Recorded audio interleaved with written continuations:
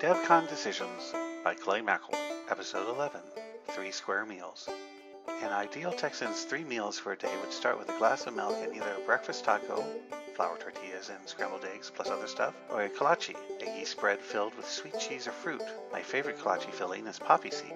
Lunch would consist of barbecue beef brisket, not pork. In Texas, you only put pork and sausage, and fried okra. Then follow that up with your Coke or horchata, a cinnamon or rice drink.